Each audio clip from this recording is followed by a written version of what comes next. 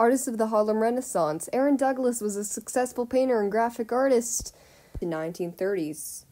He was born in 1899 and died in 1963, leaving the legacy as the father of Black American art. His first art piece he made was called Saji and was inspired by African culture and art. Shown to the right is another piece of artwork by Aaron Douglas called Into Bondage, which depicts enslaved African Americans. The places he made his artwork were Topeka, Kansas, Nashville, Tennessee, but mostly Harlem, New York City in New York. Later in the 1930s, Douglas returned to Fisk University and founded the school's art department. Augusta Savage was born in Green Cove Springs, Florida, and was a sculptor in the Harlem Renaissance.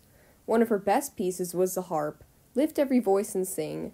Savage was known as a sculptor, but also an art teacher and community art program director. Augusta Savage was an accomplished teacher whose studio helped to raise many other successful artists.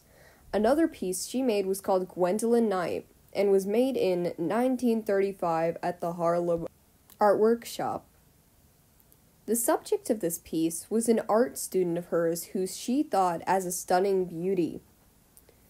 Lois Melieu Jones was born in 1905 in Boston, Massachusetts. One of her best paintings was Le Fétiche. Le Fétiche is an image of 5 overlapping masks from different African cultures which show a mysterious spiritual dimension. Lois married Louis Vigrand Pierre Noël in 1953. Another famous painting done by her was Moon Mask, made in 1971. A speculated representation of this piece is that the mask in the center is a weeping for the situation of African Americans. Jacob Lawrence was born in Atlantic City, New Jersey in 1917. He unveiled his first piece at the Harlem YMCA. This piece pictured to the left was part of Lawrence's Migration series.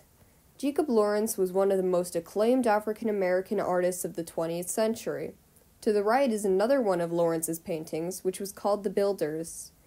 This piece was acquisitioned by the White House Acquisition Trust.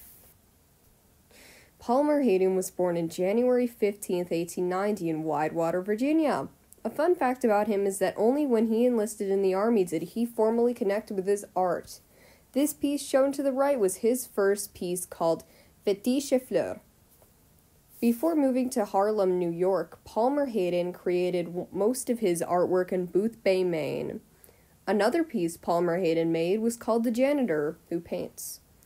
This piece of art was inspired by his friend who was also a working janitor. Charles Alston was born in Charlotte, North Carolina in 1907. A fun fact about him is that his father nicknamed him Spinky. Not so fun was that his father died when he was 3. One of his first pieces of art, called Troubadour, is shown to the left. Charles Alston directed art programs and community centers in New York. To the left is another piece of art by Charles called Flowers of Evil. In this piece, he tried to establish the contrast between beauty and malignant. And here's the bibliography. Yay!